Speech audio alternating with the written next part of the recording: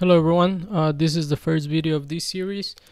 For this video we'll be doing a demo of the website that we're going to be building using Django and another bunch of technologies. We're going to deploy the website on Heroku with a custom domain.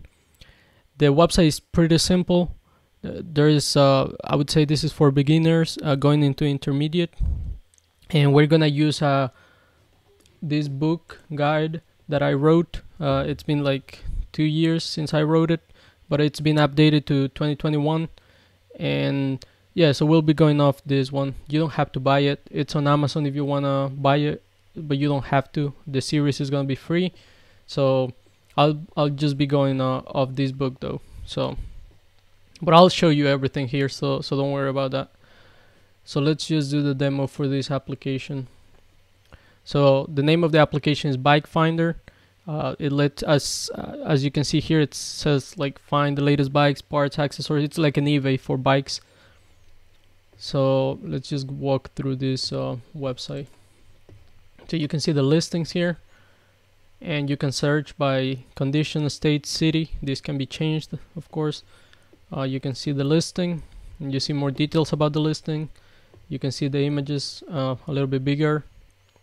So you can register or you can log in if you already have an account. So let's just register a new account for now.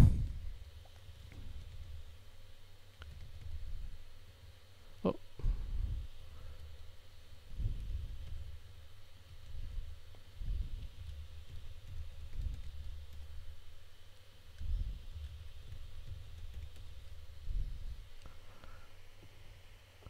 Alright, so we just register a new account.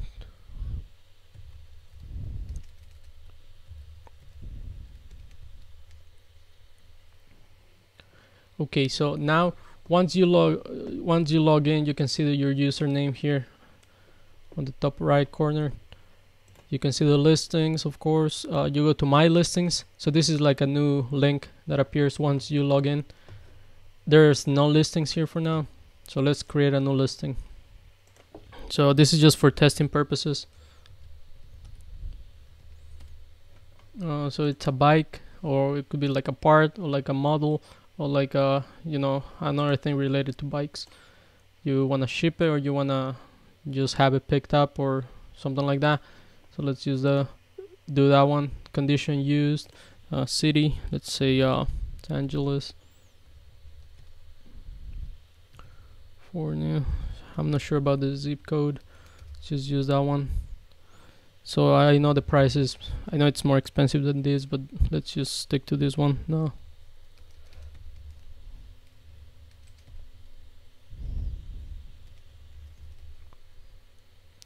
So you can upload up to 3 photos.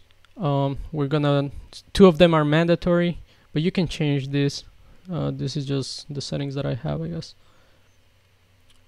So let's do this. Then this one.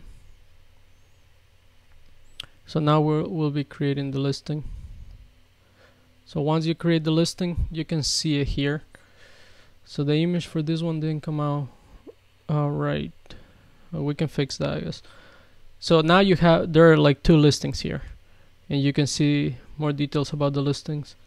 I think this is because I downloaded the image from a different source than this one. Okay. So you can see more details. If you wanna search by state, you will only see the ones in that state. Same for the condition. If you used just that one, new. I think the other one is new, yeah. And then the same thing. And then you just type the city. This can be changed, as mentioned before. So if you go to my listings now, you will be able to see the product here. When you listed that product, you can view more details. We already did this. You can edit the listing. So let's say that you want to say I don't know, add the model, right? So 45, edit listing, and then it changes, as you can see here. And also if you go here, it would change here. You can also delete the listing. It will tell you, do you want to delete it? If you don't want to delete it, you'll just go back. If you want to delete it, then you just click here, and then the listing is gone. You go to the main page, it's gone as well. So this is the website that we're going to be building.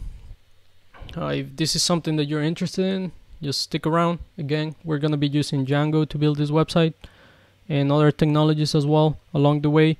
AWS for the images, we will be using S3 buckets. For the database, PostgreSQL database. Yeah, we'll be using a bunch of technology. So if this is something that you like, we'll go from beginning to end.